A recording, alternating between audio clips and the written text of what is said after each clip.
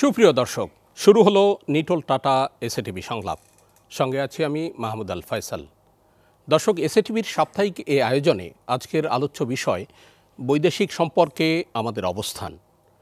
সম্পর্ক লিখতে অক্ষর 4টি হলেও এর অর্থ ও ব্যাপকতা বিশাল, যা কাউন্ট করা যায় না। অনেক আয়োজন করে মানুষ পরিণয়ে আবদ্ধ হয়, কিন্তু 4 অক্ষর অর্থাৎ সম্পর্কের কারণে আবার বিচ্ছেদও ঘটে।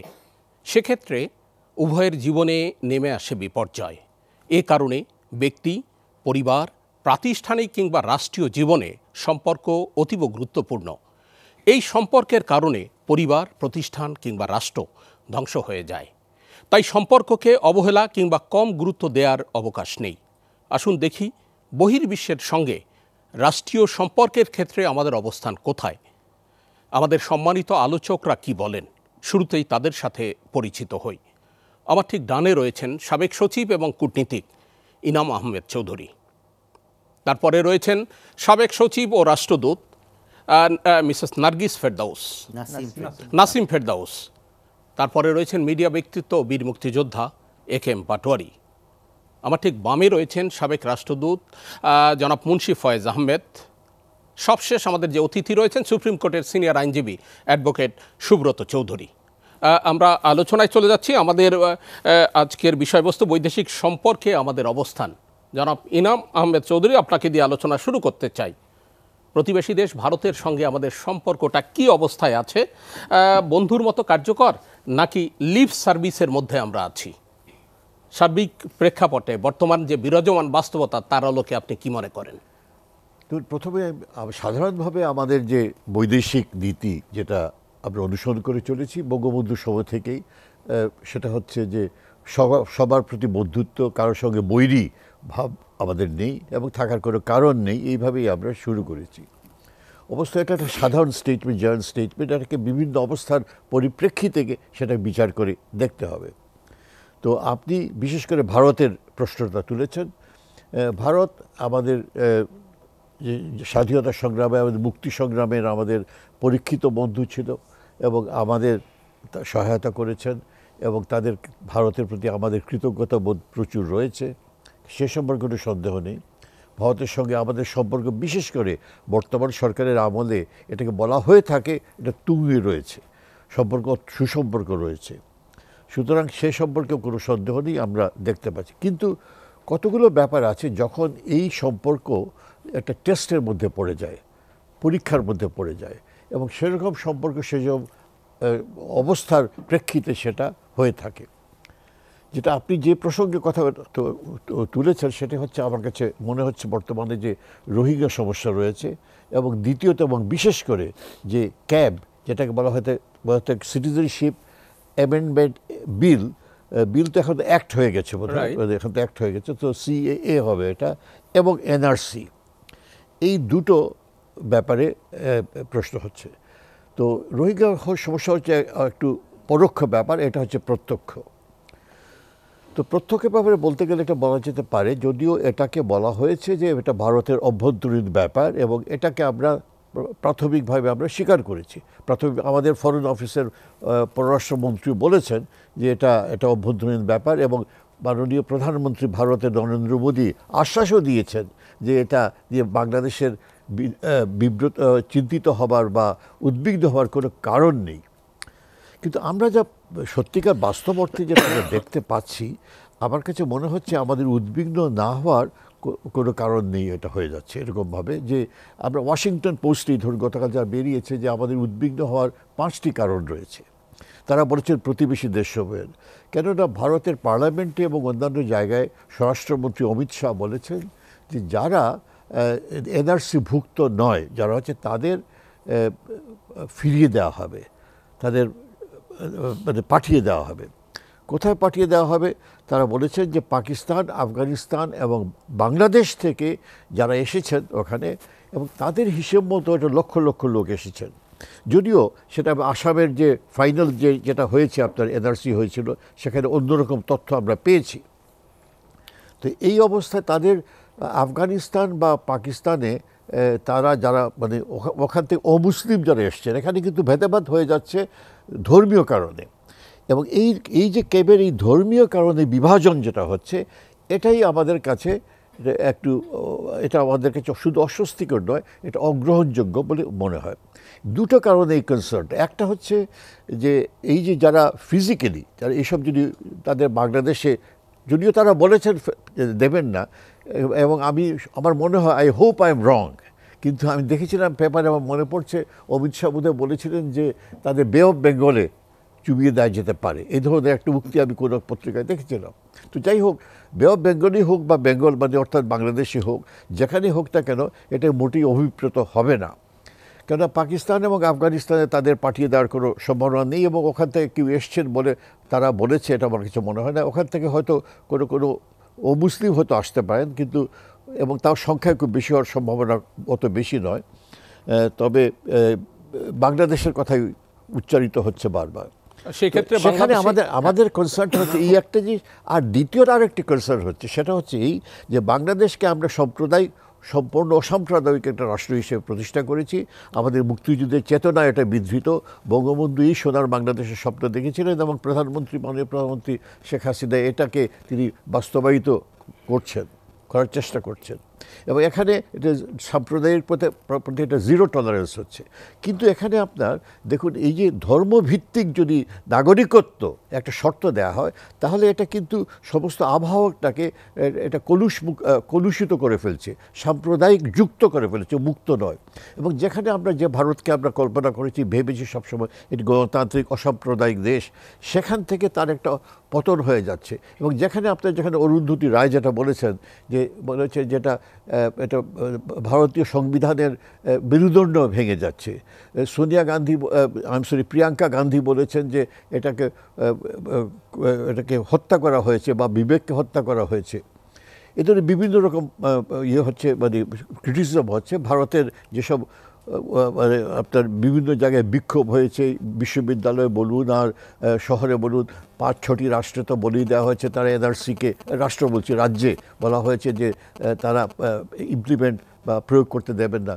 কিন্তু এই যে হয়েছে, এগুলো এই সাম্প্রদায়িকতা যে বিষবাষ্প যদি ছড়িয়ে পড়ে, তাহলে এই বিষবাষ্প আমাদের প্রতিবেশী রাষ্ট্রে যেতে পারে, এবং সেখানে হচ্ছে কি ভারতের সঙ্গে আমাদের দূরত্ব সৃষ্টি হতে বাধ্য, যদি হয়ে থাকে। কারণ আমরাও সাম্প্রদায়িক, আমরা যদি পার্শ্ববর্তী দেশে সাম্প্রদায়িকতার বিষবাষ্প ছড়িয়ে পড়ে এবং তারা একটা সাম্প্রদায়িক একটা স্টান্স গ্রহণ করেন, এবং সেখানে ধর্মভিত্তিক যদি রাজনীতি তারা চালু করতে চান এবং সিটিজেনশিপ চালু করতে চান, তাহলে কিন্তু আমাদের সঙ্গে দূরত্ব বাড়বে শুধু। কেননা আমরা অসাম্প্রদায়িক থাকতে চাই। এবং আপনার কাছে এই যে দূরত্ব বাড়বে, নাসিম ফেরদৌস, আপনাকে প্রশ্ন করতে চাই, এই দূরত্ব বাড়বে কিংবা যে একটা টানাপোড়েন সৃষ্টি হয়ে গেছে, এরই মধ্যে দুজন মন্ত্রীর কিন্তু ভারত সফরে যাওয়ার কথা ছিল, সেটি বাতিল হয়েছে, এই টানাপোড়েন উত্তরণে করণীয় কি?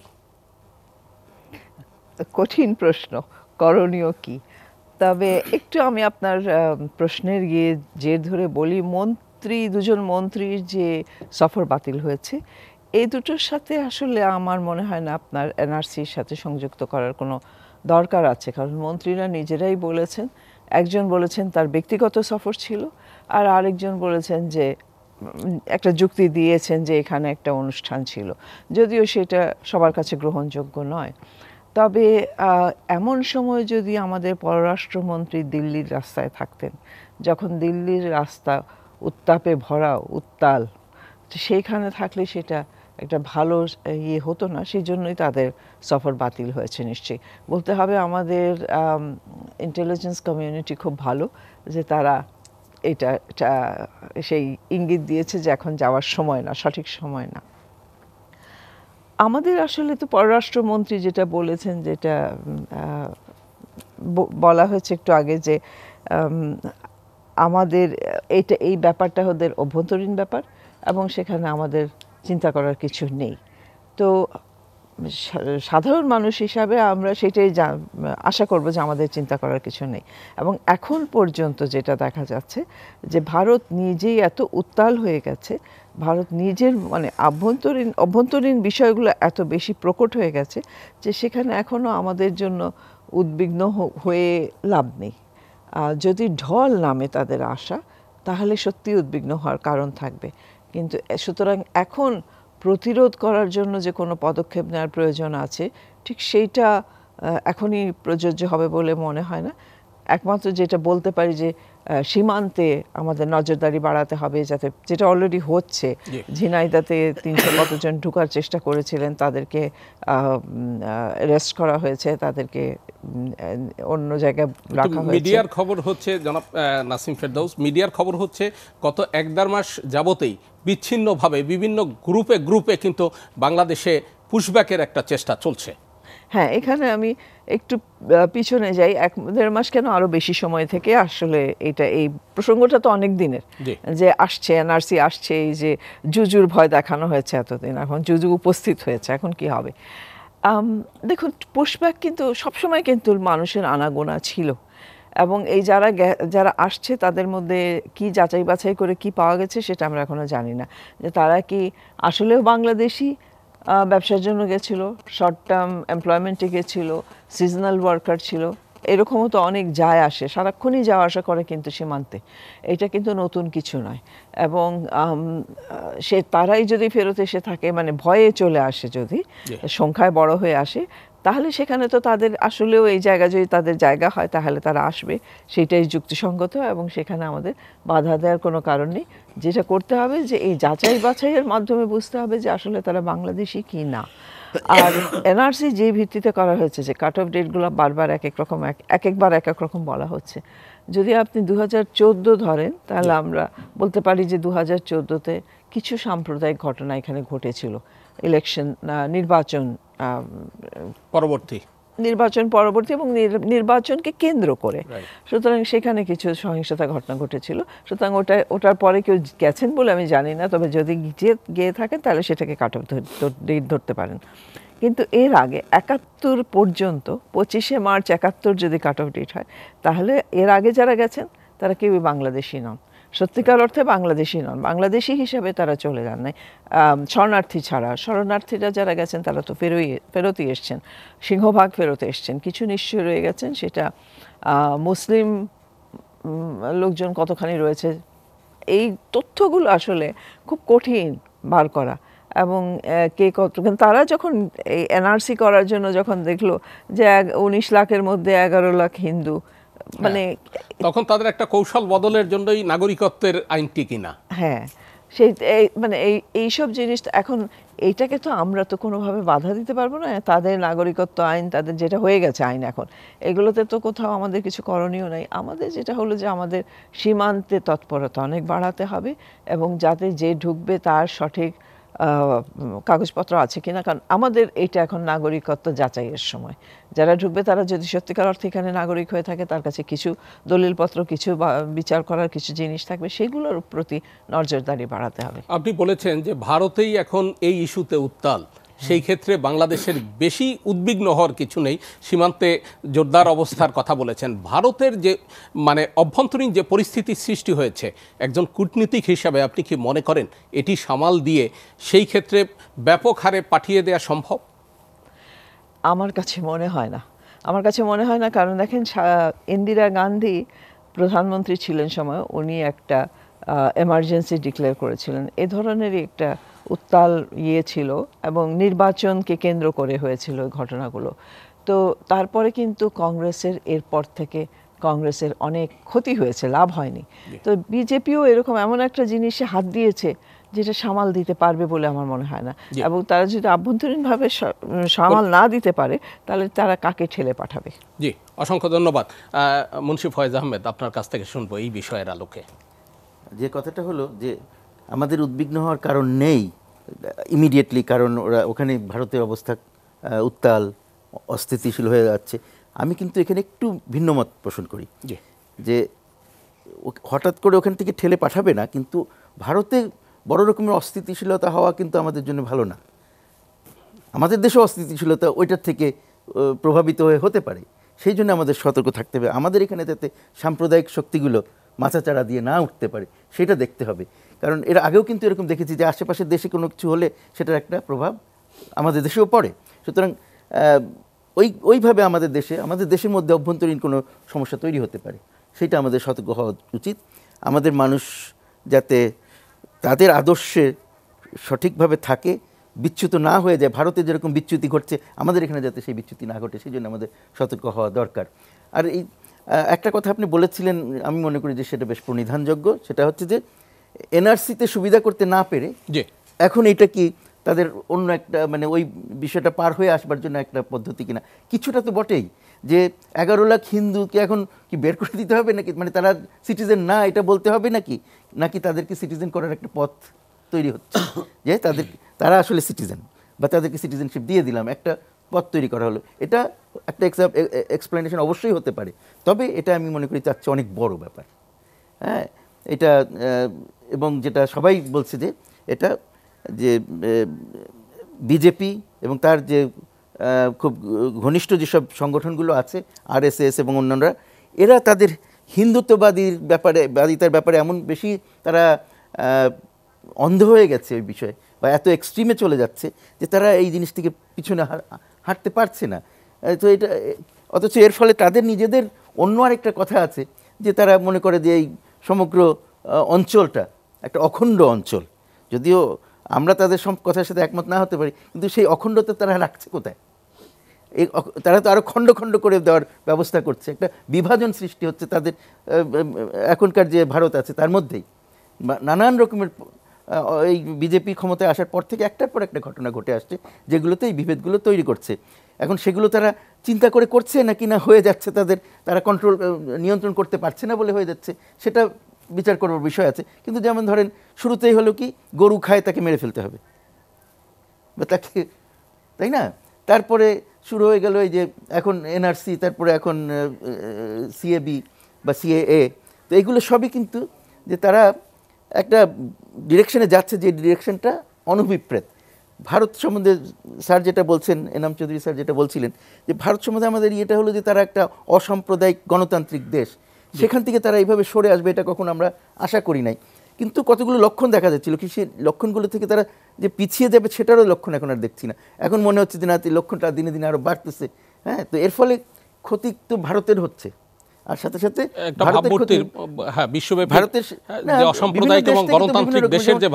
ইউএন থেকে বলা হয়েছে যে এটা বৈষম্যমূলক, পরিষ্কার করে বলে দেওয়া হয়েছে, এবং তারা রিভিউয়ের জন্য অনুরোধ করেছে। তারপরে বলা হচ্ছে যে মার্কিন যুক্তরাষ্ট্র থেকে বলা হয়েছে, যে কংগ্রেস থেকে বলা হয়েছে যে এই রকম চলতে থাকলে তারা স্যাংশন দেওয়ার কথা চিন্তা করবে। এরকম নানান জায়গা থেকে এটার আপত্তি আসতেছে। তো সুতরাং কিন্তু সবচেয়ে বড় জিনিসটা হচ্ছে যে ভারতে যে এত আপত্তি হচ্ছে সেটা কে কান দিচ্ছে তাতে। আর আমরা ভারতে, যেটা আমি বললাম যে ভারত অশান্ত হলে আমাদেরও ভয়ের কারণ আছে, সেখানকার ঢেউ এখানে এসে একটা কথা আমি এখানে বলতে চাই, যেটা নিয়ে আপনি শুরু করেছিলেন, সেটা আমি মনে করি যে বাংলাদেশের পররাষ্ট্রনীতি, যেটা স্যার বললেন যে সবার সাথে বন্ধুত্ব, কারোর সাথে বৈরিতা না, সেটা কিন্তু আমরা অনেক সফলতার সাথে গত কয়েক বছর করেছি এবং একটা খুব ভালো অবস্থানে ছিলাম।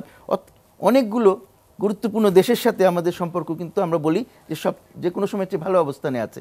ভারতের সাথে, চীনের সাথে, কি বলে রাশিয়ার সাথে, জাপানের সাথে, মার্কিন যুক্তরাষ্ট্রের সাথে, ইউরোপের সাথে, সবার সাথে আমাদের অত্যন্ত ভালো সম্পর্ক, এবং তার ফলে কোনো অসুবিধা হচ্ছে না। আমরা সবার সাথে মিলেমিশে সবাইকে নিয়ে একসাথে কাজ করতে পারছিলাম।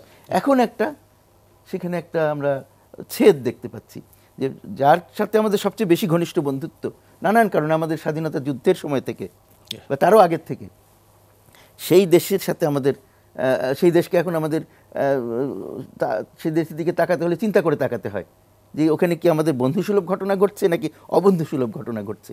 সেই জন্য আমাদেরকে সতর্ক হতে হবে।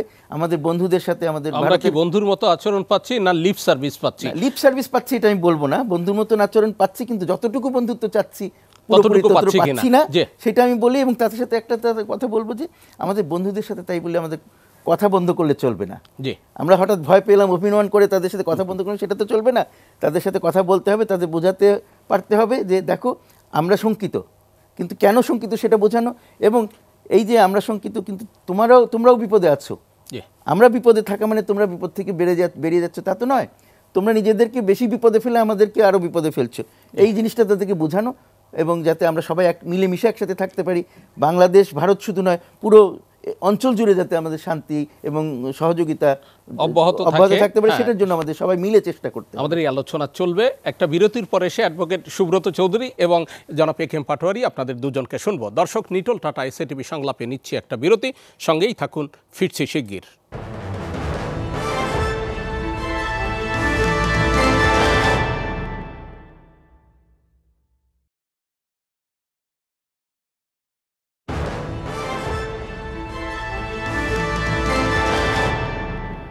দেখছেন নিটোল টাটা এসএটিভি সংলাপ। আমরা কথা বলছি বৈদেশিক সম্পর্কে আমাদের অবস্থান, এবং আমরা বিরতির আগে আলোচনা করছিলাম ভারতের সঙ্গে আমাদের সম্পর্কের অবস্থানটা কোথায় আছে, বিশেষ করে যখন এনআরসি এবং যখন নাগরিকত্ব আইন হচ্ছে। অ্যাডভোকেট সুব্রত চৌধুরী, আপনাকে দিয়ে এই পর্বের আলোচনা শুরু করতে চাই। ধন্যবাদ। আজকে তো অনেক হেভিওয়েট কূটনৈতিক ব্যক্তিত্ব সম্পন্ন শ্রদ্ধেয়, আপনিও নিঃসন্দেহে অনেক হেভিওয়েট, একজন সিনিয়র আইনজীবী, সীমিত কয়েকজন আইনজীবীর মধ্যে একজন, এবং আপনি বাংলাদেশের রাজনীতিতে একজন প্রবীণ ব্যক্তিত্ব। আমি জিনিসটা যেভাবে দেখি, ভারতের সাথে বাংলাদেশের সুসম্পর্ক থাকবে ঐতিহাসিক কারণে। 71-এর মহান মুক্তিযুদ্ধ, সেখানে ভারতের ভূমিকা, মিসেস ইন্দিরা গান্ধী, সব মিলিয়ে টিলিয়ে, এবং তাদের সেনাবাহিনীরও রক্ত, আমাদের সবই ঠিক আছে, কিন্তু টানাফোড়নও আছে। পরবর্তী পর্যায়ে টানাফোড়নটা আমরা দেখেছি 75-এর 15 আগস্টের পরে। তত পেছনে না গিয়ে আমি যদি এই সরকারের আমলে বলি, হঠাৎ করে আমার কাছে মনে হয়েছে 2014-র পর থেকে এই সরকারের পররাষ্ট্রনীতি ভারতের ব্যাপারে একেবারেই নতজানু। এটার পেছনে কি কারণ? কারণ তো আছেই। কারণ ভারত আশ্বস্ত করেছে এই সরকারকে, ডোন্ট ডিস্টার্ব হাসিনা, যেমন আমরা বলতাম ডোন্ট ডিস্টার্ব আইয়ুব। তাহলে মোদি সাহেব ডোন্ট ডিস্টার্ব হাসিনা, আর আমাদের সরকার বলছে ডোন্ট ডিস্টার্ব মোদি। এই যদি সম্পর্ক হয়, সেখানে কাশ্মীর ইস্যুতেও বলবেন এটা ওদের আভ্যন্তরীণ বিষয়, এনআরসি বিষয়েও বলবেন আভ্যন্তরীণ বিষয়, যখন দলে দলে লোক এদিকে পুশব্যাক করবে তখনও বলবেন যে এটা আভ্যন্তরীণ বিষয়। আর কি বলবেন? ভারতের সাথে আমাদের সম্পর্ক স্বামী স্ত্রীর সম্পর্ক। আরে কে স্বামী কে স্ত্রী, ওইটা একটু ডেফিনেশন দেন। আমাদের মাননীয় পররাষ্ট্রমন্ত্রী তিনি যেসব কথাবার্তা বলেন, আমার কাছে তো মনে হয় যে যেন বাংলাদেশের সমস্ত স্বার্থ তিনি বিকিয়ে দিচ্ছেন। এটাকে সরকারের নির্দেশে দিচ্ছেন না উনি ব্যক্তিগত বক্তব্যের মধ্য দিয়ে কতগুলো ধোঁয়াশা সৃষ্টি করেছেন। আজকে দেখেন, আমরা বাংলাদেশকে নিয়ে গর্ব করি কেন? আমরা 4টা মূলনীতি, গণতন্ত্র, ধর্মনিরপেক্ষতা, সমাজতন্ত্র, জাতীয়তাবাদ। আমরা এই উপমহাদেশে এই 4টা মূলনীতি নিয়ে আমাদের মুক্তিযুদ্ধের মধ্য দিয়ে, সংবিধান দিয়ে আমরা এটা বাংলাদেশটা আমাদের আকাঙ্ক্ষা অনুযায়ী আমরা করেছিলাম। ভারতে কিন্তু ধর্মনিরপেক্ষতা ছিল না 47-এর পর থেকে। সেই ধর্মনিরপেক্ষতা আনলো 1976 সনে আমাদের দেখে। যখন প্রশ্নটা উঠলো যে আমরা 4 মূলনীতি ধর্মনিরপেক্ষতা, তোমরা 3 নীতিতে চালাচ্ছ, তখন 76-এ তারা এই কারণে আমরা বলতাম যে অন্তত এইসব ব্যাপারে গণতন্ত্র, ধর্মনিরপেক্ষতা, সমাজতন্ত্র, জাতীয়তাবাদের ক্ষেত্রে বাংলাদেশ অনেক দূরে গিয়ে আছে ভারত থেকে। কিন্তু যখন আপনি বাংলাদেশে আপনি রাষ্ট্রধর্ম করলেন, এবং সেটার সুযোগ থাকা সত্ত্বেও সেই রাষ্ট্রধর্মটা আপনি বাতিল করলেন না, এটাকে আরও নানানভাবে কি বলা যাবে, এদিক সেদিক করে এটাকে রাখার চেষ্টা করলেন। তা আপনি কেমনে আশা করবেন যে পাকিস্তানের রাষ্ট্রধর্ম থাকবে, বাংলাদেশের রাষ্ট্রধর্ম থাকবে, কিন্তু ভারতে ধর্মনিরপেক্ষতা থাকবে, নেপালের ধর্মনিরপেক্ষতা থাকবে, বার্মায় ধর্মনিরপেক্ষতা থাকবে? এটা কেন আশা করি আমরা? তাহলে আগে তো আমার এটা শক্ত করতে হবে এইসব নীতির প্রশ্নে।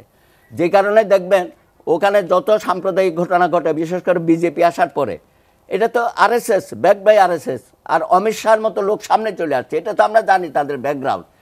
তো সেই জায়গায় এখনও যদি আমরা বলি যে ভারতের ব্যাপারে কিছু বলা যাবে না, শুধু ঠিক আছে সরকার বলবে না, কেউ যদি কথা বলতে চায় সেখানেও সরকার দেখেছে তার বিরুদ্ধে ব্যবস্থা।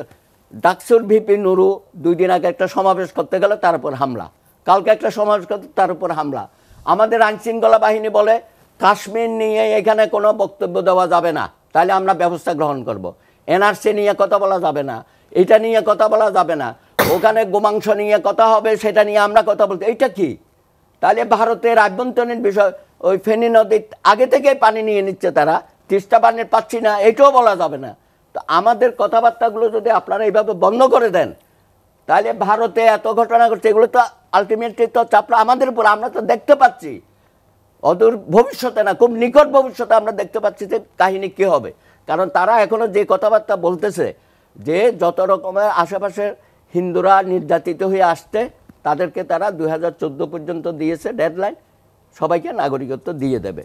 তাহলে এখানে একটা সাম্প্রদায়িকতা, তার মানে কি ওখানে অন্য যারা সম্প্রদায় আছে, বিশেষ করে মুসলিম সম্প্রদায়, তাদের তো ওখান থেকে তাড়ানোর একটা পদক্ষেপ তারা নিচ্ছে। এবং তারা বলতেছে যে ভারত হিন্দু রাষ্ট্র হবে, এটা হিন্দুত্ব, তারা তো এটা তো রাগডাক করার কিছু নাই, তারা করেই যাচ্ছে।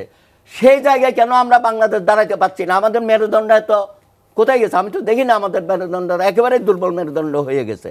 এই কারণে আমি বলি সরকারকেই ঠিক করতে হবে তারা কি করবে। তারা কি ভারতের এই সাম্প্রদায়িক শক্তির উত্থান এবং যে কর্মকাণ্ডগুলো তারা করছে এটার বিরুদ্ধে আমরা কথা বলবো কিনা? যদি না বলে থাকি তাহলে আমার এখানেও অশান্তির সৃষ্টি হবে। এইখানেও সাম্প্রদায়িক গোষ্ঠী মাথাচাড়া দিয়েছে। আপনারা বলছেন কিছুই হয় নাই কেন? রামুতে হইলো, সাতিয়া হইলো, গঙ্গাচড়া হইলো, প্রতিনিয়ত হচ্ছে। এখান থেকে যাচ্ছে না? বারাঘাট সাহেব বলেছে ডেইলি 570 জন করে যাচ্ছে অর্পিত সম্পত্তির কারণে। সেই অর্পিত সম্পত্তির কেন সুরাহা আমরা করতে পারিনি?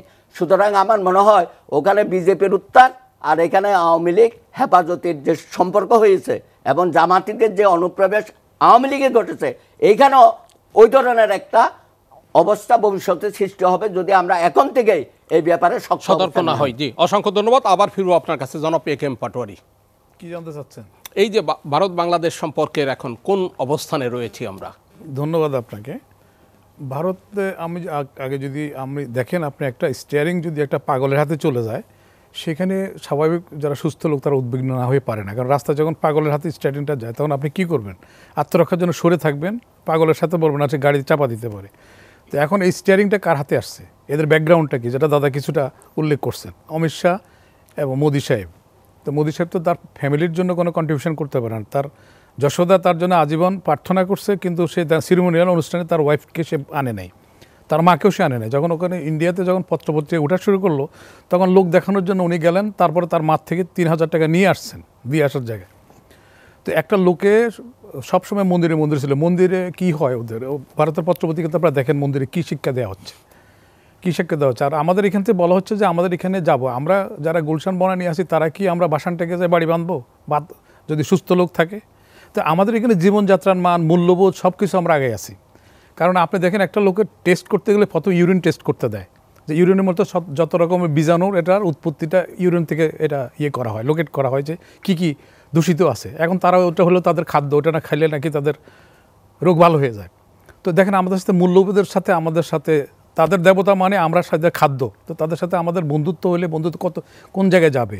আমাদের এখানে দেখেন পেঁয়াজের লাভ দিয়ে কিছু দালাল শ্রেণীর লোক সৃষ্টি করা হয়েছে, আর কিছু লোক আছে যারা আপনার না বুঝা এই কথাগুলি বলতেছে। আপনাকে দেখতে হবে তারা স্বাধীনতার সময় আমাদের যে সমর্থন করলো, কেন করলো? যদি আজকে পাকিস্তান টিকে থাকতো তাহলে তো কত লোক মারা যেত, তাদের প্রতিদিনে পাকিস্তানের বর্ডারে মারা যাচ্ছে। তাহলে সেখানে তাদের নিজের স্বার্থের জন্য আমাদেরকে দিচ্ছে। দেখেন তাদের অর্থনীতিটা জাম করছে কখন? 70 সাল থেকে। কারণ এই যে শরণার্থীকে দেখা যায় সারা বিশ্ব থেকে যে আমরা সাহায্য পাইছে, সাহায্যটা কি বাংলাদেশকে ফেরত দেওয়া হয়েছে? দেওয়া হয় না, বরঞ্চ এইখান থেকে যাওয়ার সময় লুটপাট করে গাড়ি হইতে ইলেকট্রিক ফ্যানগুলিও নিয়ে গেছে। তা আমাদের কিছু লোক আছে এগুলি বলে না, কিন্তু আমাদের বলতে হবে। দেখেন আপনি যদি ওদের ওখানে এনআরসি যদি তারা কার্যকরী করে তাহলে প্রথম এফেক্টেড কারা হবে? এই যে 20 কোটির লোক মুসলমান কোথায় যাবে? তাদের অফিসিয়ালি কোর্ট হয়ে আসতে গেলে অনেক সময় লাগবে, কারণ এ হলো ধুরন্ধর ব্যক্তি, খুব ধড়িবাজ। অমিত শাহর মৃত্যুদণ্ড হয়েছে আইনে, ওদের ইয়েতে খুন করার জন্য। তারপরে সেটা তারা ক্ষমতায় আসে, তারা ওইখানে আমাদের দেশের মতো এরকম নিজেরা নিজেদের আইন করে তাদের ওখান থেকে মাপ করা হয়েছে। সে এখন স্বরাষ্ট্রমন্ত্রী হয়েছে, নেক্সট সে এই ভারতের প্রধানমন্ত্রী হওয়ার ইয়েতে আছে, এবং সে মোদিকেও সে খেয়ে ফেলবে, কারণ সে এরকম দড়িবাজ লোক। তো এখন আপনি দেখতেছেন আপনি বছর উদ্বিগ্ন, যেখানে ভারতের লোকেরা উদ্বিগ্ন, সেখানে আপনি রিল্যাক্টিভলি কীভাবে আপনি করবেন? তো এখানে আপনার তো চুপ থাকার কোনো কারণ নাই। যদি ঘটনা ঘটে তাহলে আপনার প্রস্তুতিটা কী? ওরা যে আমাদের এত বড় বর্ডার, প্রত্যেকটা বর্ডার দিয়ে লোক ঢুকবে, আপনি কি রক্ষা করতে পারবেন না। আপনি বার্মা যখন এই ঘটনা ঘটলো তখনও কিন্তু আমরা উদ্বিগ্ন হই নাই, কারণ উদ্বিগ্ন হই নাই আমরা না হতে আজকে দেখছেন কি 12 লক্ষ লোক আমাদেরকে করতে হয়েছে। তো সেখানে উদ্বিগ্ন হওয়ার জন্য কেন আপনি একটা সন্ত্রাসীর কাছে মানবাধিকারের কথা বললে হবে? সন্ত্রাসীর কাছে যুক্তির কথা বললে কি যুক্তির সেখানে পাবেন? আপনি বিচার পাবেন? মানবাধিকার যুক্তি ওখানে ইয়ে হবে? কারণ আপনি কার সাথে ডিল করছেন আগে দেখতে হবে। তো এখন যার সাথে ডিল করবেন আপনার পলিসিও সেরকম হইতে হবে। আপনার পলিসি সেখানে দোয়া দরুদ পড়লে হবে না। এখন র্যাবে যদি দোয়া দরুদ পড়ে এই কোরআন আয়াত পড়ে কি কাজ হবে সন্ত্রাসীর কাছে? তাহলে র্যাব কি বিহেভ করতে হবে সন্ত্রাসীর সাথে? কারণ ওরা আপনি দেখেন আমরা নিজেরা এত দুর্বল ভাবছি কেন? আমরা একটা স্বাধীন রাষ্ট্র, 30 লক্ষ লোকের শহীদের বিনিময়ে আমরা রাষ্ট্র বিনিময় করছি। তো সেখানে মাল দিবে, দেখেন কয়েকদিন আগে মাল দিবে তারা 4টা হেলিকপ্টার দিছে, তারা শুধু তাদের জলদস্যু ঢুকে কিনা সেটা, সেখানের মধ্যে হেলিকপ্টারের মধ্যে একটা সিপস ব্যবহার করছে, করে তারা এটা মনিটর করছে তারা দিল্লিতে বসে ওইগুলি তাদের কি করতেছে, মোবিলাইজেশন কি হচ্ছে, আর্মি কোন দিকে মুভ করতেছে সেটা কিন্তু ওখানে যাচ্ছে। তখন তাদেরকে সাইনারা ইনফর্ম করলো যে তোমাদের এটা সাহায্য করে নাই, তোমাদের এই যে নদীপথে জলদস্যু দেওয়ার জন্য আনে নাই। আসল কথা হলো তারা স্পাইগিরি করতেছে, তোমাদের সব কিছু নিরাপদ না। স্পাইগিরির যে বিষয়টি উত্থাপন করলেন, আমার মনে হয় আপনার ছোট্ট একটা দৃষ্টি আকর্ষণ করি। আমরা দেশপ্রেমেও আমাদের দেশেও এরকম ঘাটতি লক্ষ্য করছি যে একজন পুলিশ সদস্য দেবপ্রসাদ সাহা তাকে ধরা হয়েছে যশোরে এবং 5 দিনের রিমান্ডেও নেওয়া হয়েছে। সে ভারতে তথ্য পাচার করতো এরকম। আচ্ছা দেখেন, সেই কথাটা বলতেছি, দেখেন ওখানে তাদেরকে সায়না ইনফর্ম করলো যে তোমার হেলিকপ্টার কিন্তু তোমার গোয়েন্দাগিরিতে ব্যবহার করা হচ্ছে, তোমার সাহায্য করতে আসে নাই। দেখেন ভারতের চরিত্রটা কীরকম, আপনি দেখেন যদি অতীত দেন, আপনি নেপাল তাদের কথা শুনতে পারে না, শ্রীলঙ্কা তাদের শুনতে পারে না, আপনি বন্ধুত্বের কথা বলতে আসেন। তো আপনি যদি প্যারালাইজড হয়ে যায় ব্রেন, তাহলে তো আপনি এরকম চিন্তা করেন, কারণ বোধ শক্তি তো নাই আপনার। আপনি দেখতেছেন আশেপাশে কারোর সাথে যে দেশের লোক নিজের দেশের লোকের অত্যাচার করে, কীভাবে আপনি কাশ্মীরে গণহত্যা করতেছে, সে তার কাছে যে নিজের ভাইয়ের সাথে ভালো ব্যবহার করে না, চাচাতো ভাই তার সাথে কী করে ভালো ব্যবহার আশা করবে কেন? তার ব্রেন যদি প্যারালাইজ না হয়ে যায় তাহলে সে আশা করবে না, সে করবে যে এই লোক হারামজাদা, এই লোক শয়তান, তার সাথে আমাকে সেভাবে কীভাবে এটা আমাকে বিকল্প কী করতে হয়, এটার প্রতিরোধ কীভাবে করতে হয়, আমাকে সেভাবে প্রস্তুতি নিতে হবে। আমাকে সেটা চুপ করে দেখি না কি করে এইসব ভাবার তো কোনো স্কোপ নাই। এটা রাষ্ট্রের সার্বভৌমত্ব রক্ষা করতে হবে তো, কারণ তাদেরও সুদূর প্রসারী পরিকল্পনা আছে। তারা ওই সময় সাহায্য করছে, ওই সময় বঙ্গবন্ধু না থাকলে তারা কিন্তু এখান থেকে শূন্য প্রত্যাহার করতো না। দাদা অনেক কথা যেটা বলছে, দাদার সাথে আমি অনেক অংশে একমত। আবার ওই অংশ একমত নয় যে আমাদের হিন্দুরা এখানে অত্যাচারিত হচ্ছে। আমাদের হিন্দু যদি এখানে পার্সেন্টেজ দেখেন প্রশাসন হইতে করি সকল জায়গায়, যেখানে আপনি ভারতে যে একটা সেক্রেটারি পাবেন, একটা সেক্রেটারি পাবেন, 20 কোটি লোক আছে, একটা সেক্রেটারি পাবেন না, একটা মন্ত্রী পাবেন, একটা মন্ত্রীও পাবেন না। কিন্তু আমাদের এখানে দেখেন, কারণ আমরা অনেক উদার, আমাদের সাথে ওদের সাথে কোনো রকম ওদের মতো এত, ওই যে তাদের অমিত সেন সে কথা বলছে যে বাংলাদেশের থেকে অনেক কিছু শিখনীয় আছে, আমাদের মূল্যবোধ, আমাদের যুক্তি, আমাদের মানবিকতা সে তাদের দেশের লোকেরাই বলতেছে। তো এখন আমাদের যেটা হচ্ছে আমাদের সার্বভৌমত্ব রক্ষা করতে, আমাদের এটা দয়ার দান না। তাইলে আমাদের 20 কোটি লোক ওখানে আছে, 20 কোটি লোক এইগুলো যদি ঢুকে পড়ে আপনি কী করে বাধা দেবেন এত বর্ডারে? তাহলে সেখানে আমাদের উদ্বিগ্ন হওয়ার কথা আছে, কারণ আমাদের তো 18 কোটি লোকের রেশন আছে এখানে। আপনার বাড়িতে যদি 2 জনের জায়গায় 10 জন লোক আসে, আপনি তার খাওয়া দিতে পারবেন? তাহলে দেখেন আপনি বাজার হইতে শুরু করে এটা আরও সুদূর প্রসারী আইন শৃঙ্খলা সব কিছু এফেক্ট হবে। তাহলে সেখানে আমাদের উদ্বিগ্ন হইতেই হবে, উদ্বিগ্ন না হওয়ার কারণ নাই। তাহলে সেখানে আমাদের কী করতে হবে? এই যে আপনি যেটা বললেন যে এই যে একজন পুলিশে আপনার সেখানে তথ্য দিছে, শুধু পুলিশ না, আমাদের কাছে এরকমও তথ্য আছে। যেমন ধরেন আমাদের সব এমবেসিগুলির মধ্যে আমাদের একটা ডিজিএফআইতে একটা ইন্সপেক্টর পাঠানো হয়, ওরা ডাকে বলে এদিকে আসো, তোমার বেতন দিয়ে কত 30,000 টাকা, আসো 2 লাখ টাকা নিয়ে যাও। তখন তথ্য দেওয়ার জায়গায় নেওয়ার জায়গায় দিয়ে আসে। আমাদের সেগুলিও তো কাউন্টার ইন্টেলিজেন্স রাখতে হবে এদের, এটা কী করতে আছে? দেখেন পুলিশের এই লোকটা ভেরিফিকেশন হয়েছে না, তো সেই লোকের তথ্য ধরা পড়ছে। কালকে দেখলাম যে আপনার করছে আমাদের জুডিশিয়ারি থেকে, ওটা দায়রা জজে ওকে রিমান্ডে আনছে। তাহলে সেই লোকটা পুলিশ ভেরিফিকেশন কী করে হলো? কী নাম জানো ওই লোকটার? নাম হচ্ছে দেবপ্রসাদ সাহা। দেবপ্রসাদ। সে কী করতেছে, বাংলাদেশের এখানে পুলিশ কোথায় কোথায় যাচ্ছে আপনি দেখেন। আমরা সাহায্য নিয়ে কী করতেছি, পুলিশ সেন্টারে ওখানে একটা করতেছি ইন্ডিয়াতে, পুলিশ সেন্টারে এখানে এত জায়গায় সাহায্য করার জায়গায় পুলিশ সেন্টার আমরা সাহায্য করতেছি। সাহায্য করার জন্য এখানে একটা বিল্ডিং করছে ইন্ডিয়া টাকায়। তো আমাদের এইগুলি আমাদের লোকগুলিকে বুঝে করতেছে না বুঝে করতে আছে? আমাদের দেশটাকে তো আমরা সবাই ভালোবাসি, এখানে কারোর সমালোচনা না। আমাদের কোথায়, আচ্ছা দেখেন এই যে সম্প্রতি দেখেন আমাদের অনেক কিছু, আমরা যে পরিবেশ বিপর্যয়ের জন্য যে আমাদের সম্মেলন হলো, সেখানে ভারত আমাদের বিরুদ্ধে আচরণ করছে এবং বলছে কি ফান্ডটা তাদেরকে দিতে। সে যুক্তি হিসেবে কি বলছে ওদের কোনো সক্ষমতা নেই তারা ব্যয় করার, এটা আমরাও তাদের হয়ে ব্যয় করে দেবো। একটা সার্বভৌমত্ব রাষ্ট্রকে এটা কি মেনে নেওয়া যায়? আর যে মেনে নিচ্ছে তাহলে আমরা কি বলবেন তাকে? তাদের দালাল বলবেন অথবা এজেন্ট বলবেন, কারণ তাদের পেঁয়াজের লাভ দিয়ে তো বই এজেন্ট পালতে পারে, তারা তো পুষতেছে এজেন্ট। কিন্তু আমাদের সেখানে ভাবতে হবে ওই লোকগুলিকে। এই যে দেখেন আমাদের সম্প্রতি হঠাৎ করে আমাদেরকে এই বার্মার ব্যাপারে আমাদের কোনো সাহায্য সহযোগিতা করার সমর্থনও করে নাই। আচ্ছা তারপরে হঠাৎ করে আমাদের আর্মিদেরকে কিছু কুকুর দিলেন।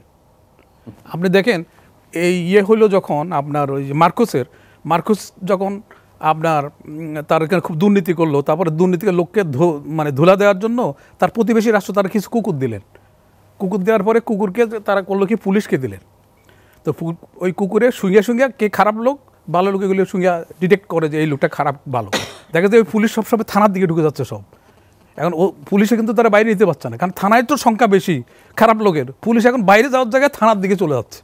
তো এখন আমাদের এগুলি একটা দেখেন একটা সিপস ব্যবহার করে, যেমন আমার অভিনন্দন, এই যে অভিনন্দন পাইলট পাকিস্তানে ধরা পড়লো, তাকে ক্যান্টনমেন্টে প্রথম নেয় নাই, 7 দিন পর্যন্ত তারা এমআরআই করছে, কারণ ওখানে আজকাল সিলাই করার কোনো দাগ থাকে না, এমন টেকনোলজি আসছে সেখানে একটা সিপস ঢুকাই দেবে, আমাদের মোবাইল কার্ডের ইয়ার একটা সিপসের মতো ঢুকাই দেবে, এটা দিয়ে তারা দিল্লি থেকে তারা মোবিলাইজ করতে পারবে, দেখতে পারে এই লোকটা যখন হাঁটবে পুরো রেকর্ড হয়ে যাবে। এখন লেটেস্ট টেকনোলজি আসে, দাঁতের মতো আমরা ক্যামেরা আবিষ্কার হয়েছে, আমি আপনার সাথে কথা বলবো দাঁতে রেকর্ড হয়ে যাবে, সেটা অন্য জায়গাতে রিলে করবে। তা আমাদের প্রতিরক্ষা বাহিনীগুলো এগুলো চিন্তা করতে হবে, হঠাৎ করে আমাদের কুকুর কেন দিল, এই কুকুরগুলি আমরা কি করছি, এদেরকে এমআরআই করা উচিত ইমিডিয়েটলি, বুঝছেন না? তো এরকম আরও অনেকগুলি হচ্ছে যেখানে আস্তে আস্তে গুণপোকার মতো সব কেটে দিচ্ছে, পরবর্তীকালে এটা সর্বনাশা ডেকে আনবে আমরা যদি এখনো যদি সিরিয়াস না হই। জি, অসংখ্য ধন্যবাদ। আবার ফিরবো আপনার কাছে জনাব ইনাম আহমেদ চৌধুরী। আপনি বিরতিতে কিছু বলতে চাচ্ছিলেন, মানে আমাদের এই দ্বিপাক্ষিক সম্পর্কের বিষয়ে।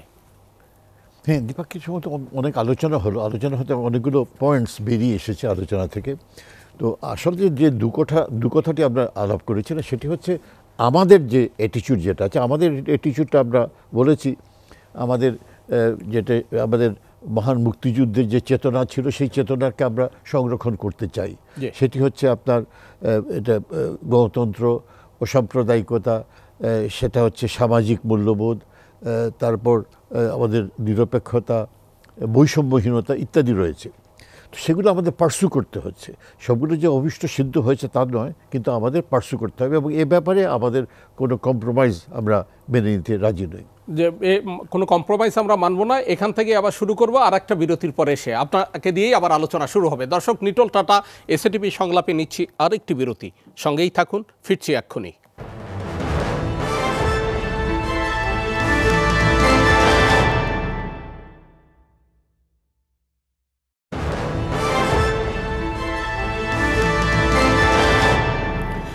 দেখছেন নিটোল টাটা এসএটিভি সংলাপ। আমরা কথা বলছি বৈদেশিক সম্পর্কে আমাদের অবস্থান নিয়ে এবং যথারীতি আমরা আলোচনা করছি ভারত বাংলাদেশ সম্পর্ক কোন অবস্থায় আছে সেই বিষয়ে। বিরতির আগে বলছিলেন জনাব ইনাম আহমেদ চৌধুরী, আপনি বলছিলেন যে আমাদের যে বন্ধুত্বপূর্ণ সম্পর্ক এটাকে কন্টিনিউ করার প্রয়োজন রয়েছে, সে নিশ্চয়ই প্রয়োজন রয়েছে এবং এটা উভয়ের স্বার্থেই এটা প্রয়োজন। ধরুন এটা যে আমি একটু আগেই বলেছিলাম, যেটা যে সাম্প্রদায়িকতার যে মনোভাব, যে আবহ সৃষ্টি, এটা আমরা শুধু পরিহার নয়, এটাকে আমরা রোধ করতে চাই, কারণ বাংলাদেশেরই পজিশন রয়েছে।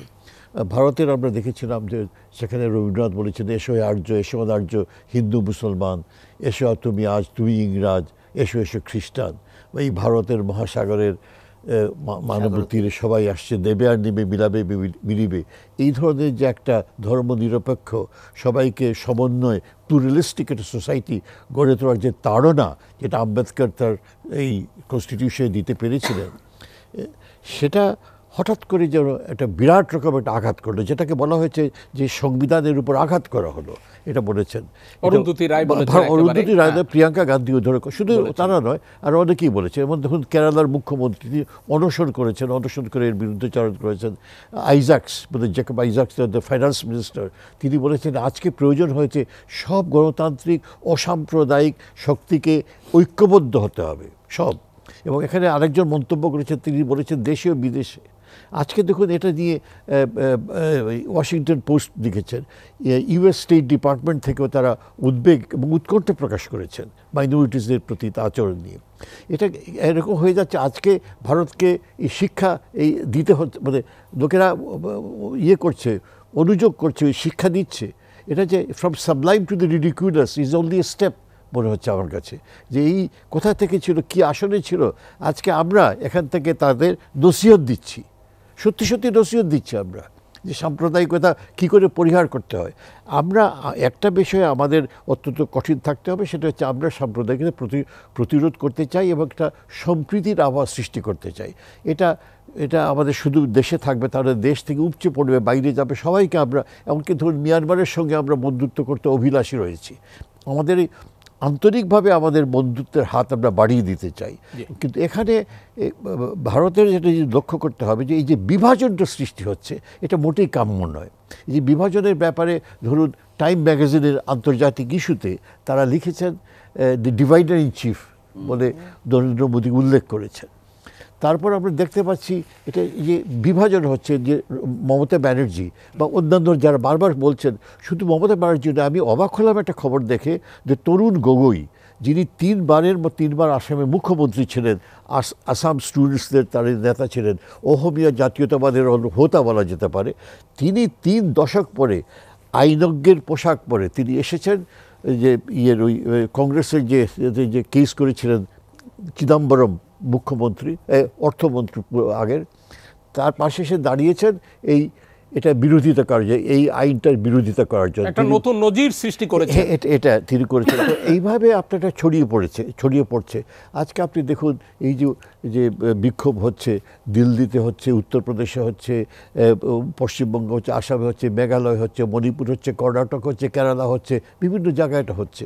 কিন্তু এই যে বিক্ষোভ থেকে আমরা শুনতে পাচ্ছি একটি আওয়াজ, সেটি হচ্ছে এই যে ভারতে একটা বিভাজনের সৃষ্টি হচ্ছে, বিভেদ সৃষ্টি হচ্ছে।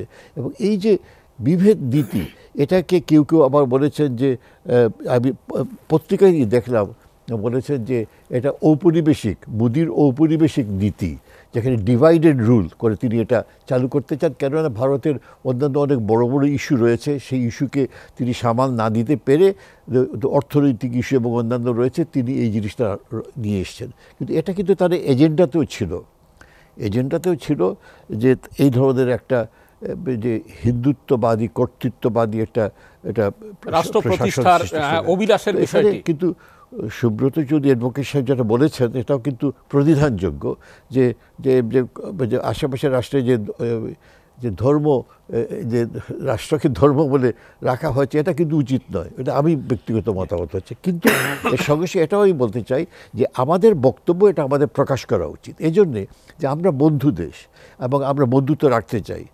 রাষ্ট্রদূত ফয়েজও এটা বলেছেন যে আমরা এটা রাখতে চাচ্ছি, নিশ্চয়ই আমরা রাখতে চাই। এবং বন্ধুসুলভ আচরণ হবে তখন যখন আমরা বন্ধুসুলভ কেউ যদি আচরণ গর্হিত হয়, কোনো ব্যবহারে যদি আমরা আশঙ্কা করে থাকি, সেটা পরিষ্কারভাবে তার কাছে তুলে ধরা, তাকে বলা যে দেখো এই ধরনের নীতি যদি তোমরা অনুসরণ করো, এটা আমাদের মধ্যে, যেটা আমি প্রথমেই বলেছিলাম, এটা দূরত্ব সৃষ্টি হবে। কারণ আমরা আমাদের আসলে আমরা চলে যাচ্ছি, আমরা যাচ্ছি, আমাদের নেতা বলেছেন, আমাদের মুক্তিযুদ্ধ বলেছে, আমাদের দর্শনে বলেছে আমরা এগিয়ে যাব সাম্প্রদায়িকতার দিকে, সম্প্রীতির দিকে, সবাই মিলেমিশে থাকার জন্য আমরা এগিয়ে যাব, সবার প্রতি বন্ধুত্বের জন্য। সেখানে আমরা এই ধরনের সাম্প্রদায়িক যে মনোভাবে, এটা আমরা গ্রহণ করতে আমরা পাইও না। এবং আমরা দেখেছি শুধু তোই নয়, অন্যান্য ক্ষেত্রে ধরুন কাশ্মীরের ব্যাপারে কথা উঠেছে, তারপর অন্যান্য জায়গায় আপনার বিভিন্ন যে ইভেন গোরক্ষা সমিতির যে আচরণ তারা করেছেন, এটা গ্রহণযোগ্য নয় এগুলো। তো এগুলো বিভিন্ন রকম আপনার যে ঘটনা ঘটছে, সেটা আমাদের কাছে খুব অনুকূল মনে হচ্ছে না। এবং দুঃখের কথা, যেটা বর্তমান ওই যে বিজেপি সরকারের সময় এটা খুব বেশি রকম মাথাচাড়া দিয়ে উঠছে, এবং অনেকেই বলছেন যে তাদের হিন্দুত্ববাদের এজেন্ডা তারা এটা করতে চান। সেটা তো আমাদের কাছে আমরা গ্রহণ করতে পারি না, সেটাই হচ্ছে আসল ব্যাপারটা। কিন্তু আমাদের এটা অক্ষুণ্ণ থাকতে হবে। এবং আমি দেখে আমাদের এখানে যেন সাম্প্রদায়িক যে সম্প্রীতি রয়েছে, সেটা যেন বহাল থাকে, এটা যেন বিনষ্ট না হয়, এটা বহাল থাকে, এটা আমাদের খেয়াল রাখতে হবে। নাসিম ফেরদৌস, আপনার কাছ থেকে একটু জানবো, সেটা হচ্ছে ভারত জুড়েই তো এখন বিক্ষোভ, ক্ষোভ, এটি পার্লামেন্টেও গিয়ে ঠেকেছে। আপনি যদি একটু আলোকপাত করেন।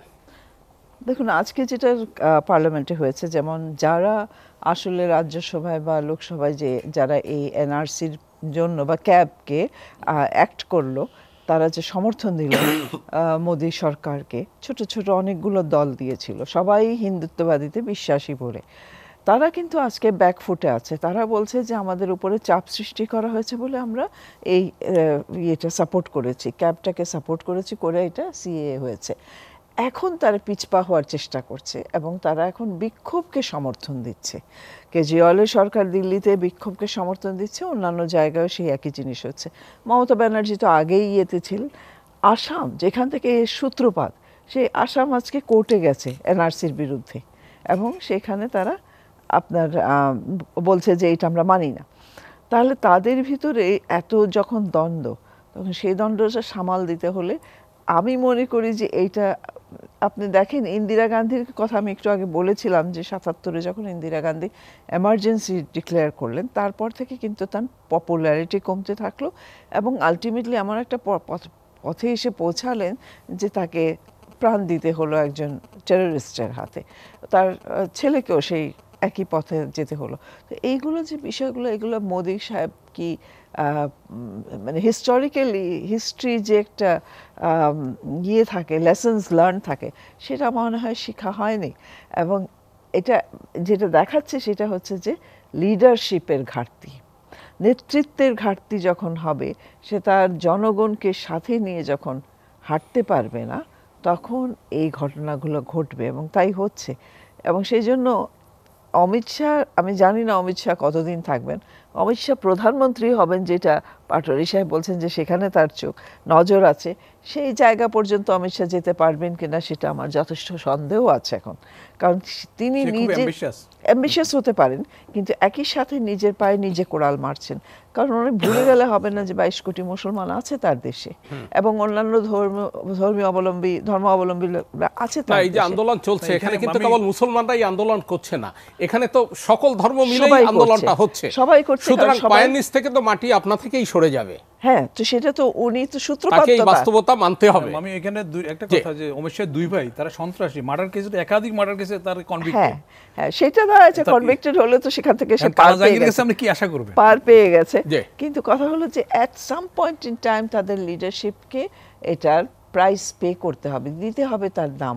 এবং সেটা হবে যে ভারতের যে এটলিস্ট একটা তো এত বড় দেশ, আপনার বক্তব্য অনুযায়ী যেমন ১৯৭৭-এ ইন্দিরা গান্ধীকে নিতে হয়েছে, হ্যাঁ সেরকম ঘটনাটা দুজনকেই যেতে হয়েছে। এরকম অমিত শাহ এবং নরেন্দ্র মোদীর তারাই তাদের সাপোর্টার, সুতরাং তাদের কি হবে ভবিষ্যৎ। এবং না শুধু তাদের ভবিষ্যৎ না, ভারতের মধ্যে একটা বিশ্রী বীজ বপন করে দিয়ে গেলেন তারা। জি, আবার ফিরবো আপনার কাছে মুন্সি ফয়েজ। আমি দু তিনটে কথা এখানে বলতে চাই। এক নম্বর হলো যে কথাটা এসছে যে ভারত আমাদেরকে যেভাবে ট্রিট করবে আমরা তাদেরকে সেইভাবে ট্রিট করব, এই ধরনের কথা আমি মনে করি যে এটা সঠিক নয়। কারণ ৫টা মানুষ থাকলে ৫ জনের ৫ রকমের শক্তি থাকে, আমার শক্তি অনুযায়ী আমি কাজ করব। এখন আমি যদি যে সবচেয়ে শক্তিশালী তার সাথে শক্তি প্রয়োগ করতে যাই, আমি তো উল্টো মার খাবো। সুতরাং সেইভাবে এটা হয় না। সমান শক্তি না হলে তো আমি লড়াই করতে পারি না, বা বেশি শক্তি না হলে তো লড়াই করতে পারি না। সুতরাং সবসময় যে লড়াইটাই ভালো পথ সেটা নয়, বরং অন্য অনেক পথ আছে। বাংলাদেশ নানান রকমের প্রতিকূলতার মধ্যে দিয়ে তো এগিয়ে এসছে এবং তার সত্ত্বেও অনেক দূর এগিয়েছে, আরও এগিয়ে যাচ্ছে, অনেক ক্ষেত্রে অনেককে ছাড়িয়ে যাচ্ছে। আমরা বলছি যেটা, হ্যাঁ, তো সেটা তো সম্ভব হচ্ছে। আমাদের নতজানু বলেন, শক্তজানু বলেন, সব নীতি সত্ত্বেও আমরা তো এগিয়ে যাচ্ছি। তার মানে আমাদের কাজের মধ্যে কিছু তো ভালো দিক আছে, সেগুলোকে রাখতে হবে, সেগুলোকে যেন আমরা হারিয়ে না ফেলি। আমাদের যেখানে বাঁকা হতে হবে, সেখানে নুয়ে যেতে হবে, সেখানে আমরা নুয়ে যাব, কিন্তু আমাদের লক্ষ্য ঠিক রাখতে হবে, সতর্ক থাকতে হবে যে কোথায় কোথায়, যেটা আমাদের সাংবাদিক বন্ধু যেটা বলছিলেন পাটোয়ারি সাহেব, যে নানান রকমের ষড়যন্ত্র থাকে, বিভিন্ন রকমের খারাপ উদ্দেশ্যে নানানজন নানান কিছু করে, তো সেগুলোর ব্যাপারে আমাদের সতর্ক থাকতে হবে। কিন্তু আমরা সেটা তো করবো না, তাই না? আর তাছাড়া আমাদের দরকার যার সাথে বন্ধুত্ব, তার সাথে বন্ধুত্বের জন্য যদি আমাকে দুটো বেশি ছাড় দিতে হয়, আমি সেটাতে দোষ দেখি না। আমরা ছাড় দিয়েছি বলে তো এখন আমরা বড় গলায় কথা বলতে পারছি, তাই না? যে তোমরা যা যা চেয়েছো আমরা সব দিয়েছি, এখন আমাদেরকে দাও, এটা বলতে পারছি। বারবার এই প্রশ্ন সাধারণ মানুষ দেখছে, ভারতের মানুষও তাদেরকে বলছে, তাই না? সুতরাং এটা খুব জরুরি। আরেকটা হলো নেতৃত্বের কথা বলেছেন নাসির ফেরদৌস বলেছেন, তাদের অভ্যন্তরীণ নেতৃত্বের বিষয়টা বলেছেন। আমি এখানে অন্য একটা কথা বলতে চাই, যে ভারত কিন্তু তার নানান রকমের কন্ডিশনস আছে যাতে তারা এই এলাকার ন্যাচারাল লিডার হতে পারে, এই অঞ্চলের, কেমন, কিন্তু কেন হতে পারছে না সেটা তাদেরকে দিয়ে দেখা দরকার। আমরা তাদের চোখে আঙ্গুল দিয়ে দেখাতে পারি, আমরা বলতে পারি আমরা চাই যে তোমরা নেতৃত্ব করো এবং নেতৃত্ব এমনভাবে করো যে সবাইকে নিয়ে যাতে এগিয়ে যেতে পারো। সেই জিনিসটা আমাদের, তাদের যে নেতা হওয়ার যোগ্যতা আছে কিন্তু সেটার জন্য আরও কিছু করতে হবে তাদেরকে। সেখান থেকে তারা পিছিয়ে যাচ্ছে এখন, সেটাও তাদের চোখে আঙুল দিয়ে দেখাতে হবে যে তোমরা যে নেতৃত্ব করতে চাও এরকম করলে তো নেতৃত্ব হবে না। সবাইকে সাথে যদি না নিতে পারো তাহলে নেতৃত্ব কিভাবে দেবে? তুমি তো আঞ্চলিক এবং বৈশ্বিক নেতৃত্বের ব্যাপারে তোমাদের আশা আছে, ডিজায়ার্স অ্যাসপিরেশনস আছে, সেগুলো করতে হলে তো তোমাকে সেই নেতৃত্বের গুণ দেখাতে হবে, গুণ দেখাতে হবে, সুসম্পর্ক রেখেই তোমাকে অগ্রসর হতে হবে। সেইগুলো আমার মনে হয় পয়েন্ট করার সুযোগ আছে।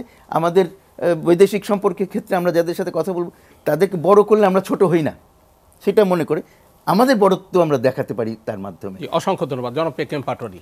দেখুন, বন্ধুত্ব কিন্তু ওয়ান ওয়ে ট্রাফিক না, দিব নিব মিলাবো করব। কারণ সেখানে আমাদের জাতীয় স্বার্থটা আপনি দেখেন, এখন যদি আমরা পারবো না, আমাদের কিছু কিছু লোকে এটা বলতেছে যে আমরা তো তাদের লোকে পারবো না, তারা বড় শক্তি, তাহলে কি আমি বর্ডার খুলে দিয়ে ওদের পতাকা উড়াই দেবো? তা তো করছি না, আমি কি করবো তাহলে? আপনি যদি জানেন আপনার শত্রুপক্ষ বা আপনার প্রতিপক্ষ যদি জানে যে আপনি দুর্বল, তখন আরো বেশি চাপাবে। কারণ বিড়ালও নরম জায়গায় শুইতে আরাম বোধ করে।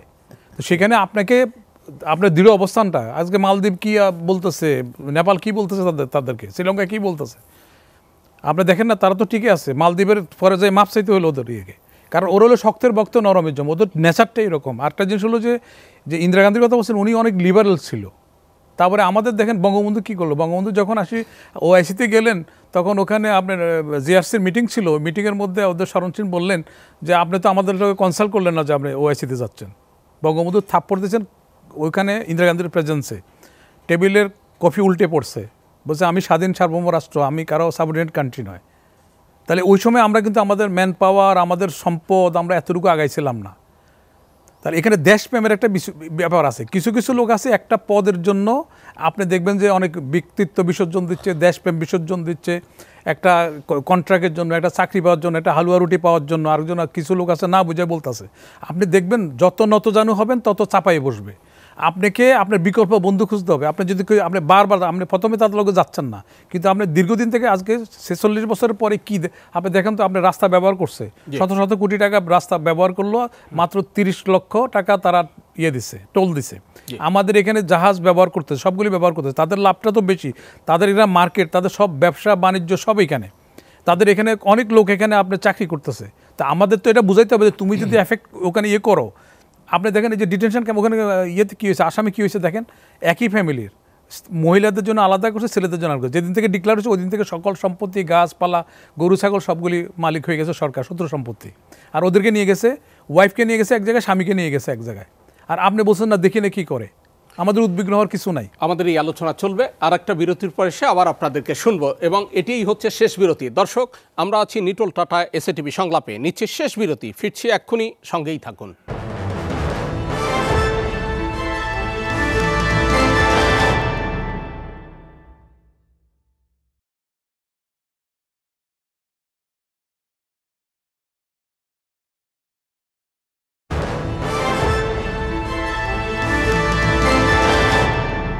আবারও স্বাগত নিটোল টাটা এসএটিভি সংলাপে।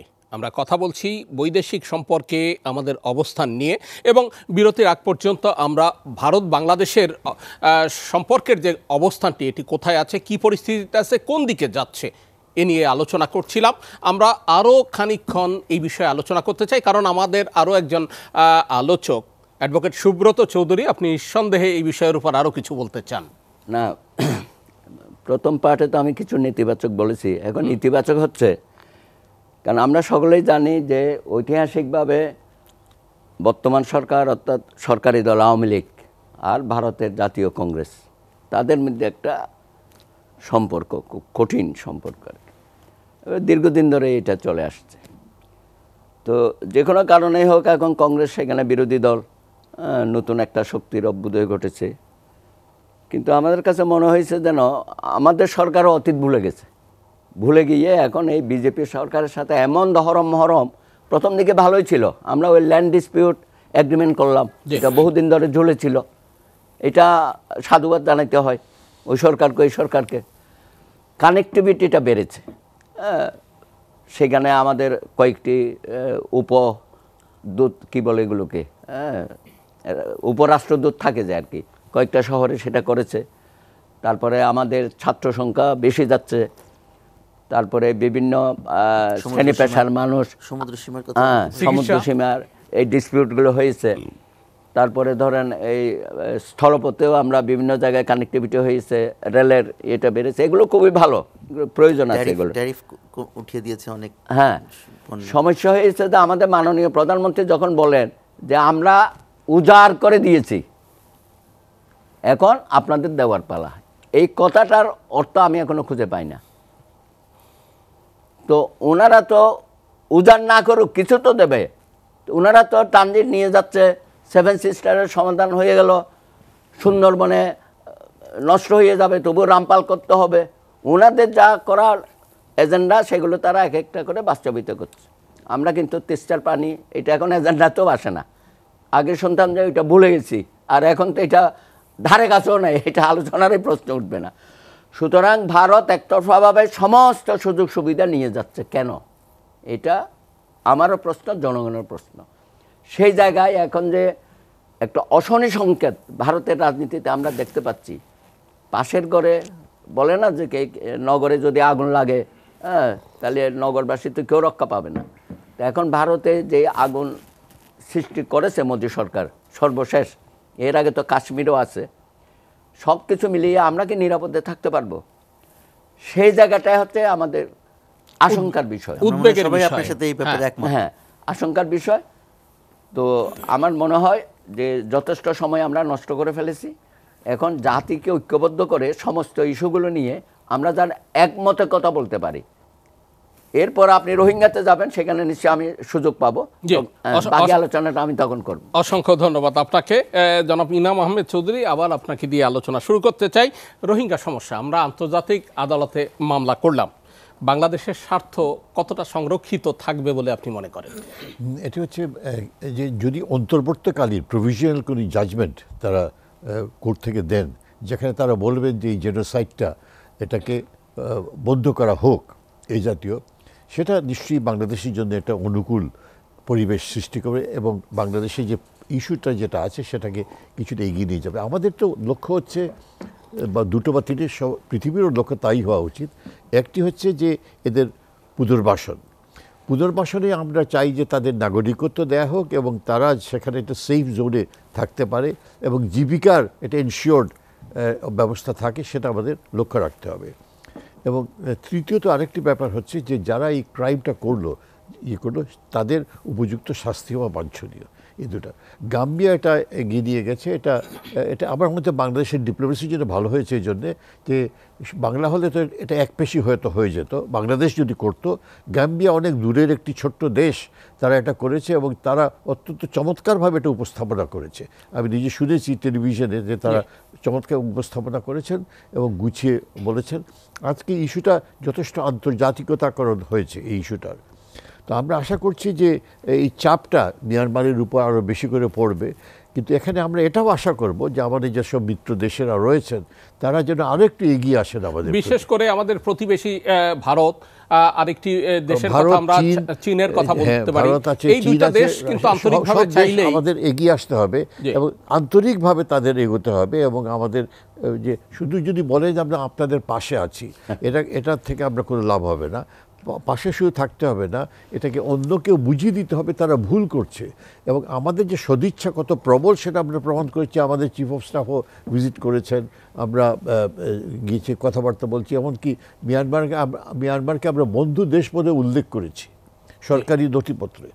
সেখান থেকে এই অবস্থাকে তাদের এই যে একটা আচরণ আমরা দেখাচ্ছি এবং মাননীয় প্রধানমন্ত্রী অত্যন্ত প্রকাশ্যভাবে বলেছেন আমরা মিয়ানমারের সঙ্গে বন্ধুত্বপূর্ণ সম্পর্ক রাখতে চাই। তো সেটা তাদের গ্রহণ করা উচিত হবে এবং তারা যে অন্যায় আচরণ করলো বা করছে এটা সত্যিভাবে একটা অগ্রহণযোগ্য, একটা অবিশ্বাস্য ব্যাপার। যে ধরনের মানে বড়তম আচরণ তারা করেছেন রোহিঙ্গাদের উপরে এবং এখনও করে যাচ্ছেন, তাদের এই দেশটা তাদের ছিল, আরাকান দেশ তাদের দেশ। এটা যুগ ধরে তারা ওখানকার বাসিন্দা, ওখানে থাকছে, তাদের সিটিজেন ওরা ওখানকার। সেখান থেকে তাদের উৎখাত করে দেওয়া একটা একটা স্কিম অনুযায়ী, পরিকল্পনা অনুযায়ী একটা ঘৃণা বিদ্বেষ সৃষ্টি করে এটা অত্যন্ত একটা সৃষ্ট অবস্থার প্রেক্ষিতে সেই যে তারা একদিন ইয়েকে দিয়ে সকল্ড তথাকথিত একটা আর্মিকে দিয়ে আক্রমণ করিয়ে 30টা থানা আক্রমণ করিয়ে তারা আরম্ভ করে দিলেন। এটা অত্যন্ত গর্হিত কাজ তারা করেছেন এবং এটা আমার কাছে মনে হয় যে সমস্যার সৃষ্টি হয়েছে।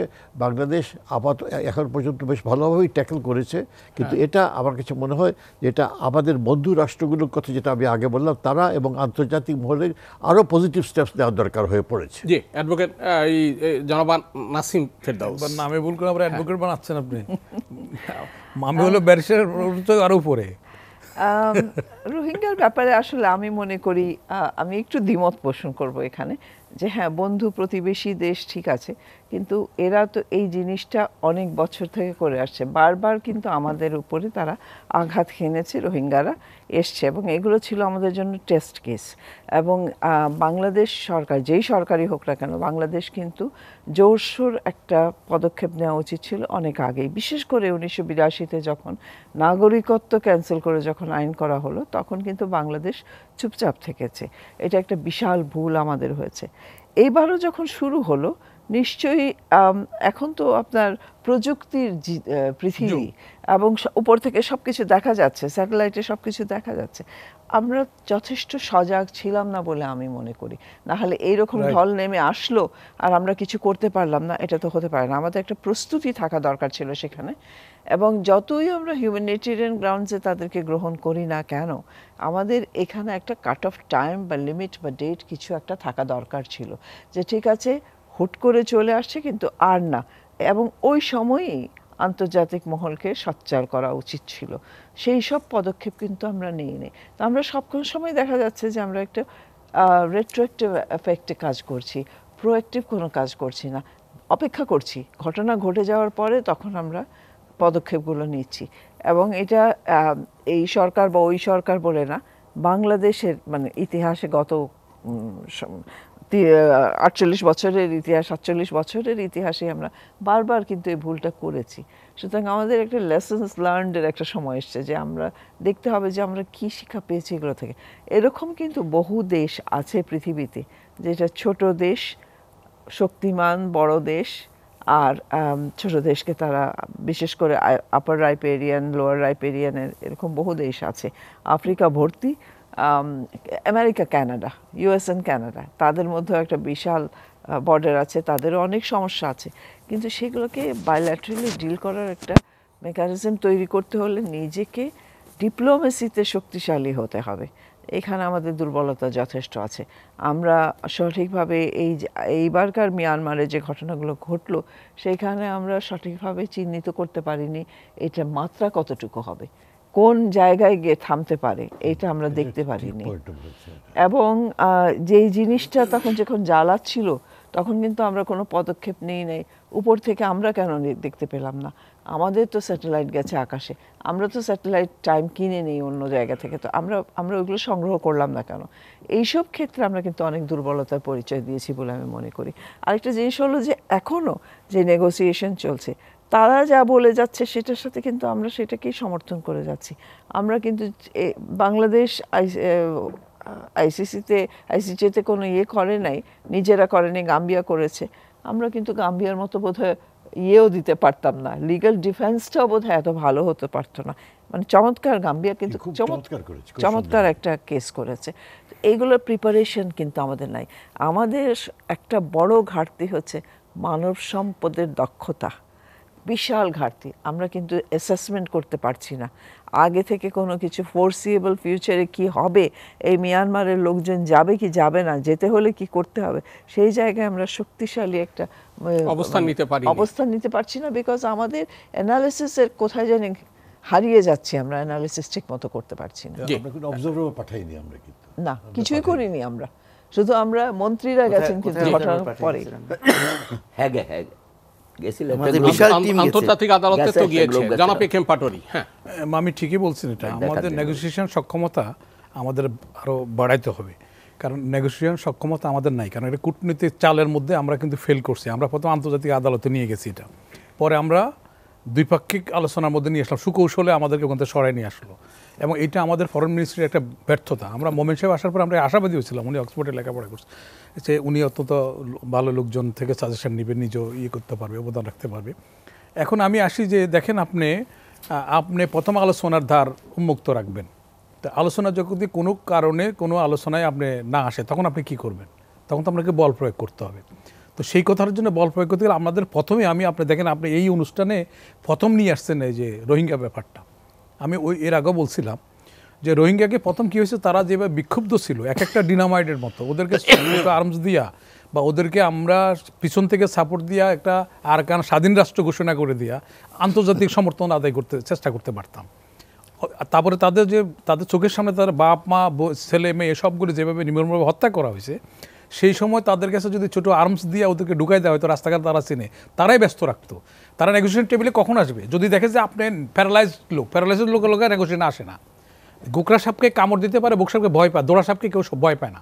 আপনি এটা মনে রাখতে হবে। আমাদের কিছু কিছু লোকের এই যে ভুল ধারণাটা, যে আপনাকে যদি বাইট করার ক্ষমতা থাকে তখনই আপনাকে কাউন্ট করবে। আচ্ছা দেখেন, আমরা যেটা আমাদের যে আন্তর্জাতিক আদালতে যে আমাদের মামলা গেল, দেখেন আপনি নিয়ারেস্ট কান্ট্রি, নিয়ম হলো কি, নিয়ারেস্ট কান্ট্রি অথবা সংক্ষুব্ধ ব্যক্তি মামলা করতে হয়। আমরা হয়েছি সাক্ষী। তারপরে ওখানে দেখেন এই যে আপনার না, ভারতের বার্মার যে গেছে ওখানে সূচি দেখেন, সে অক্সফোর্ডে লেখাপড়া করা, তারপরে তার সাপোর্টিং হ্যান্ডের জন্য সে হায়ার করছে, যেমন খেলার জন্য যেমন হায়ার করে, ও হায়ার করছে। কিন্তু আমাদের পররাষ্ট্র মন্ত্রণালয় থেকে অক্সফোর্ডে লেখাপড়া করা জানা, বা আমাদের এখানে ডক্টর কামালের মতো এরকম আরও কিছু লোককে দিয়া সাপোর্ট দেওয়ার দরকার ছিল, যেহেতু আমরা মামলা করি না। কারণ আপনাকে বরঞ্চ এটা ওদের পক্ষে চলে যাবে। একটা পয়েন্টস যে আমরা শুধু ওখানে মামলা যাওয়াতে আমাদের জন্য প্লাস পয়েন্ট হচ্ছে এটা, যে আন্তর্জাতিক অঙ্গনে আমরা যে সমস্যাটা আনতে পারছি, যে এরা এটা তো তাদের আগের থেকে লোকে অবশ্যই আন্তর্জাতিক অঙ্গনে জানে। এই জন্যই তো মগের মূল্য বলা হয়। কেন বলা হয়? কারণ তারা এই সূচিকে তারা আটকে রাখছে 15 বছর, জাতির পিতার কন্যা, তার বাপকে ক্যাবিনেট চলাকালীন মারছে তারা। তারপরে তাকে 15 বছর আন্তর্জাতিক কোনো সব কিছু উপেক্ষা করছে। এখন ধরেন আপনি যদি আপনার পক্ষে রায়টা যায়, তাহলে কি হবে? কারণ আমাদের প্রতিবেশী কেউ আমাদের এটা সমর্থনকারী নাই, তাদের ভেটো প্রয়োগ আছে। যদি 80% কান্ট্রি যদি সমর্থন করে, তাদের উপরে ফোর্স কাটাবে, তা কী করবে? ওরা মানলো না, তখন আপনি কী করবেন? তো সেখানে আবার ভেটো প্রয়োগ করলে ও একদম শূন্যে চলে যাবে। এটা শুধু আন্তর্জাতিক অঙ্গনে যে একটা গেল, ওরা এই ধরনের একটা জাতি, এরা কোনো নিয়ম কানুন আইন শৃঙ্খলা কিছুই মানে না। তো ওরা তো এটার জন্য লেজ বাদার করে, এই কারণেই তো ওরা মগের মূল্য। তারপর তারা দেখেন, তারা সবচেয়ে হলো কি, তারা স্বয়ংসম্পূর্ণ কৃষিতে। তাদের খাদ্যের, একটা লোকের যখন বাসায় খাদ্যের অভাব হয় না, তখন সে অন্যদের কাছে এত নির্ভরশীল না। কারণ নির্ভরশীল না হওয়াতে তাদের কাছে একমাত্র সমাধান হচ্ছে বল প্রয়োগ করা। বল প্রয়োগ করা ছাড়া কোনো আন্তর্জাতিক আদালতে যেখানে যান কোনো লাভ হবে না, এরা যাবে না। এবং আন্তর্জাতিকভাবেই যদি বলটা প্রয়োগ করা যায়, তাছাড়া আপনার প্রতিবেশী তো আপনাকে সমর্থন করছে না, ভারত এবং চায়না। এখন গাম্বিয়া মামলা করছে, এটা তো আন্তর্জাতিক একটা পয়েন্টস তো তারা উঠাবে, যে দেখেন যারা ভিকটিম বা আশেপাশে কোনো রাষ্ট্র করে নাই মামলাটা, নিয়ম হলো কি, নিয়ম হলো আপনি ডাইরেক্ট এফেক্টেড, আপনি মামলা করবেন সংক্ষুব্ধ ব্যক্তিকে। বাংলাদেশে মামলা করার কথা। আচ্ছা, বাংলাদেশ মামলা করে, ওরা মামলা করছে, ওদের তো সাপোর্ট দেওয়া উচিত ছিল। ক্লিপগুলি, এই যে বিভিন্ন অত্যাচারের ক্লিপগুলি পোষাইতে পারে, এগুলো পোষাইতে পারে না। আমরা কিন্তু এর আগে বলছি, আমি ওই দিন পররাষ্ট্রমন্ত্রীকে নিজেই বললাম যে আপনি তো নেগোসিয়েশন টেবিলে যেতে হবে, আমাদের থেকে কিছু, আমাদের শত্রু ভাবেন না, আমাদের থেকে কিছু পয়েন্টস নেন, আমরা সবাই দেশকে ভালোবাসি, আমরা আপনাকে হেল্প করতে চাই। জি, অসংখ্য ধন্যবাদ মুন্সি ফয়েজ। হ্যাঁ, আমি আসলে শুনতেছিলাম খুব আগ্রহের সাথে, কতগুলো জিনিসে দ্বিমত পোষণ করা ছাড়া উপায় নাই দেখছি। 1 নম্বর হলো, এখানে আমরা অন্তত 3 জন আছি যারা আগে কূটনীতি করেছি। স্যারও যদিও পেশাদারি কূটনীতিক ছিলেন না, কিন্তু স্যারও কূটনীতির সাথে জড়িত ছিলেন। সুতরাং আমরা যখন এখনকার যারা কূটনীতিক আছেন তাদের দিকে আঙ্গুল তুলি, আমরা কি করেছি সেটার প্রশ্নটা একটা আসে। সুতরাং আমরা দোষের ভাগী। সুতরাং ওইভাবে প্রশ্ন না তুলে তারা আসলে কি করেছিল সেটা একটু খতিয়ে দেখা দরকার। আমি যতটুকু জানি, যেহেতু তখনও আমি সরকার কিছুটা জড়িত ছিলাম, সেই জন্য জানি যে 6 মাস আগে থেকে মিয়ানমারে আরাকানে সন্নিবেশ করা হচ্ছিল, সেটা কিন্তু আমাদের রেকর্ড, মানে সেখানে আমাদের থেকে রিপোর্ট এসেছে। এমন না যে আমরা সেটা খেয়াল করছি না। এই যে স্যাটেলাইটের কথা হচ্ছে, এইসব টেকনোলজি এখনও আমাদের কাছে নাই। আমাদের যেসব স্যাটেলাইট আমরা ব্যবহার করি সেগুলোতে এটা ধরে না। অন্য আমাদের কাছে তথ্য ছিল যে এরা সেনা মোতায়েন করছে, এটার তথ্য ছিল। কিন্তু তারা কি করবে পুরো সেটা তো আর আগে থেকে বলা যায় না, সেই জানা ছিল। কিন্তু যে এতগুলো লোককে তারা তাড়িয়ে দিবে সেটা ডেফিনেটলি আমাদের জানা ছিল না। হয়তো আগে যেমন 2 লাখ, আমি বলি নাই, আমার কথাটা শেষ করি, 2.5 লাখ না, আমাদের আগে এসছে, embassy military দুইবারে attache আছে। 2.5 লাখ করে লোক এসেছিল। আমাদের এগুলো আমাদের হয়তো ওই রকম ধারণা ছিল তার কিছু স্টাফ থাকে, তারা কি না, ইনফরমেশন দিচ্ছে? এই ইনফরমেশন যে ছিল না তা নয়, কিন্তু আমরা কি করতে পারি প্রিপারেশন, আমরা কি ওখানে সেনা মোতায়েন করে দিব, যুদ্ধ শুরু করে দিব? এটা তো আমাদের পক্ষে সম্ভব ছিল না। এখনো আমি জানি যে এমনও সময় ছিল যখন বলা হয়েছিল তোমরা সেনাবাহিনীকে কোনো একটা সময় মন্ত্রী ফয়েজ আহমেদ, আপনি কি বলবেন? সেটা হচ্ছে যে আমাদের অনেক তথ্য ছিল, কিন্তু তার পরিপ্রেক্ষিতে আমাদের যে প্রস্তুতি দরকার ছিল সেটি আমাদের ছিল না। প্রস্তুতি নিব আমরা? জি, আমরা কি ওখানে কাঁটাতারের বেড়া দিয়ে দিব? কাঁটাতারের বেড়া তো কোনো আছে। একটা পদক্ষেপ তো নেওয়া উচিত ছিল। সেটা হলো যে ঘটনা যদি ঘটে তখন আমরা কি করব সেই রকম।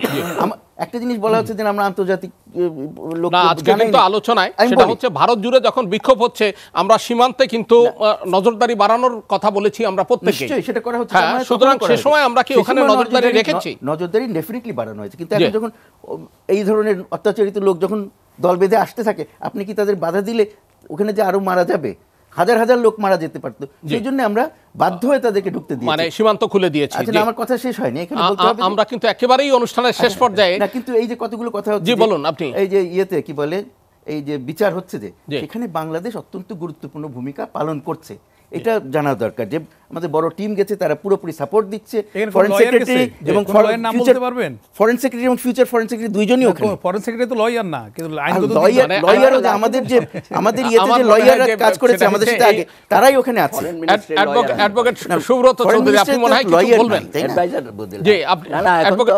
আমি বলবো, আমাদের যদি বলেন না, এখানে আমাদের, হ্যাঁ, আমরা যা চাই সবকিছু করতে পারছি না, কিন্তু এটা বলা উচিত না যে তারা একেবারে ফেল করছে। জি, অ্যাডভোকেট সুব্রত আমাকে যদি চৌধুরী বলেন, হ্যাঁ, শাকের করাত বললেও হবে না, এটা ত্রিমুখী করাতের মধ্যে আমরা পড়েছি।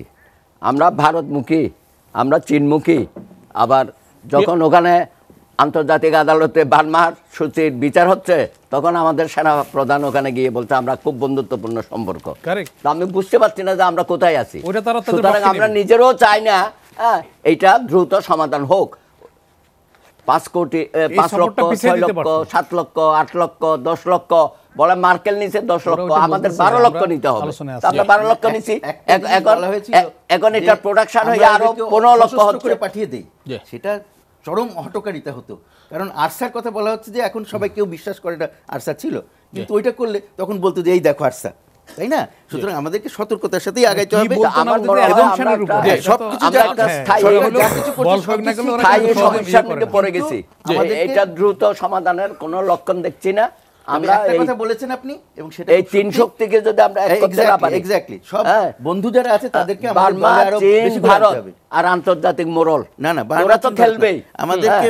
সুতরাং আমাদের এই 3 শক্তিকে আলাদা করে রাখার জন্য খুব জরুরি কাজ করে যাচ্ছে। জরুরি কথা, আপনি কিন্তু আমেরিকা তো বলছে এটা আমাদের অংশ বলে দিচ্ছে, সেটা তো আমরা প্রতিবাদ করছি, দরকার, কারণ রাশিয়াও তো ভেটো দেয়, তাই না? সবাইকে আমাদের দরকার, সেই জন্য আমাদের চেষ্টা চালিয়ে যেতে হবে। আমরা যদি খালি প্রিপারেশনে, কূটনৈতিক প্রিপারেশনে ঘাটতি ছিল বলে থেমে গেলে তো হবে না, তাহলে কি করতে পারি সেটা বলতে হবে আমাদেরকে, মানে সেই ঘাটতি পূরণ করে আমাদের সামনে এগিয়ে যেতে হবে। জি, আপনাদের সবাইকে অসংখ্য ধন্যবাদ। সুপ্রিয় দর্শক, শেষ করতে হচ্ছে আলোচনা। মানুষের জীবনে সম্পর্কের অবনতি পরিলক্ষিত হলে তখন প্রথম কাজ হচ্ছে কি? প্রথম কাজ হচ্ছে এই অবনতি কেন ঘটেছে তা উদ্ঘাটন করা এবং প্রতিকারের প্রচেষ্টা চালানো। তারপরও অবস্থার উত্তরণ যদি না ঘটে, সেক্ষেত্রে বিকল্প খুঁজতে হয়। আমরা রাষ্ট্রীয় জীবনে এই প্রসেসটা কি চালিয়ে যাচ্ছি? না চালালে আর কালক্ষেপণের অবকাশ নেই। এখনই ভাবার সময়, আর সময়ের কাজ সময়ে করাই বাঞ্ছনীয়। পরবর্তী অনুষ্ঠান দেখার আমন্ত্রণ জানিয়ে শেষ করছি আজকের আয়োজন। দর্শক, জানিয়ে রাখি, নিটোল টাটা SATV সংলাপ প্রচারিত হয় প্রতি বৃহস্পতিবার রাত 11:30টায় এবং পুনঃপ্রচার হয় শুক্রবার সকাল 7:30টায়। ভালো থাকুন, সুস্থ থাকুন, SATVর সঙ্গেই থাকুন।